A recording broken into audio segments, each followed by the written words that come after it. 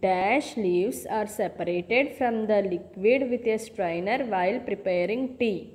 Answer: tea.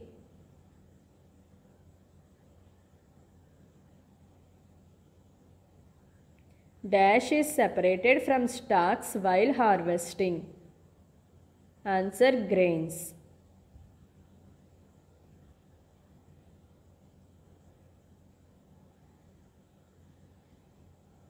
Dash is churned to separate the butter.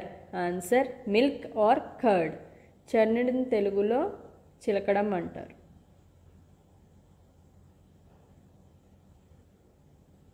We gin dash to separate its seeds from the fiber. Answer: cotton.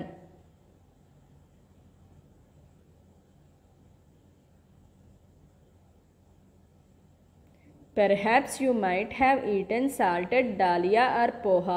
If you found that it had dash in it, you may have carefully taken them out before eating. Answer: chilies. Before we use a substance, we need to separate dash or dash that may be mixed with it. Answer: harmful or non-useful substances. Sometimes we separate even useful dash if we need to use them separately. Answer: components.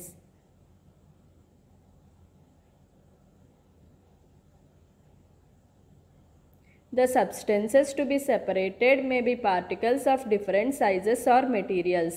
These may be in any three states of matter, that is dash. Answer: solid, liquid or gas.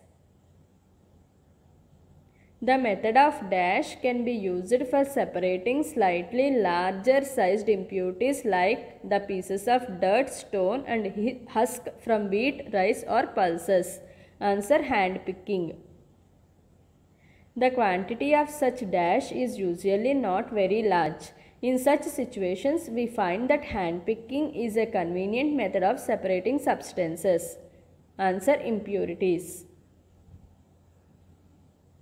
The process that is used to separate grain from stalks etc. is dash.